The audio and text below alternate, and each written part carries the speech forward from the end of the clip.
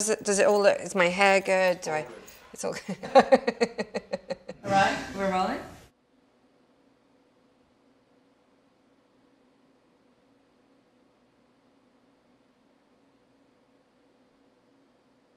Ghislaine, you've been a philanthropist your whole career, and now you're focused on a new protectorate, the world's oceans. Tell us about your idea and how global citizens can save our common oceans. The ocean is absolutely vital to all planetary life systems. I call it the blue heart of the planet. It creates more than 50% of the oxygen we breathe. It feeds 16% of the global population. It monitors all, it creates our weather, rainfall. It sequesters carbon. Imagine this. Anything you drop, wherever you are right now watching this, drop something on the floor. That will go into the dustbin. From the dustbin, it will go to the trash. It will go to a landfill.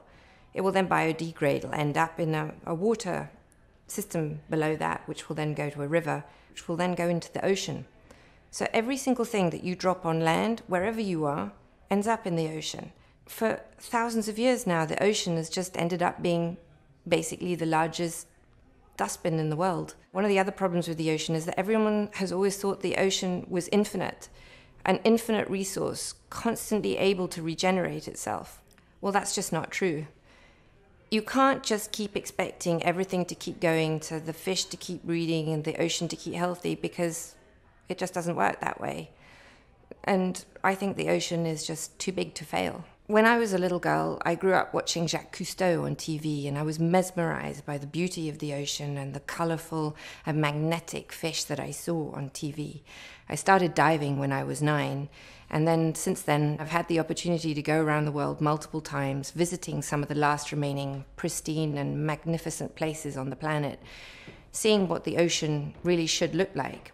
When you see and you swim in a place and you're surrounded by thousands of sharks and beautiful, colorful corals and lots of magnificent fish, you just realize how much is missing from, say, other oceans that you visit that just don't have that kind of wildlife. And you can't really see what's happening underneath the water. Not everybody dives. The other part is that the ocean is so vast that, you know, when you go to the sea, the seashore, you only see that little piece of the seashore. You might see some plastic debris on there, but you don't see much past that. And it's very hard to connect to something that you don't feel a part of and something that you can't see. If the destructive activities were happening on land like they are happening on the ocean, I think that there would be a worldwide outcry. Less than 2% of the ocean is protected, whilst comparable on land, over 12% of the land is protected. That just makes no sense to me at all, given just how vital and important the ocean is. Overfishing is a tremendous threat. You shouldn't be able to fish where the fish are making babies. Taking out the fish in the breeding grounds is just doesn't make sense. It's just not smart. You cannot take out keystone species or the big sharks or the tunas and expect there not to be a knockoff massive problem in the ocean. There are, in fact, some scientists who are suggesting that by 2050 that we'll be depleted of major fish stocks. That's a huge problem.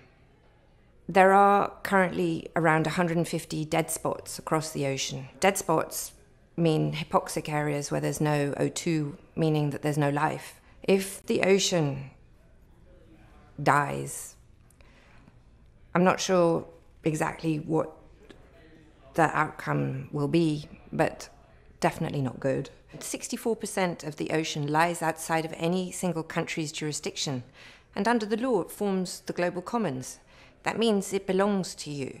And up until now, there's never been a way for you to connect to your commons, join your commons, or even indeed share in the benefits of your commons. The Terramar project is an online platform, full digital platform.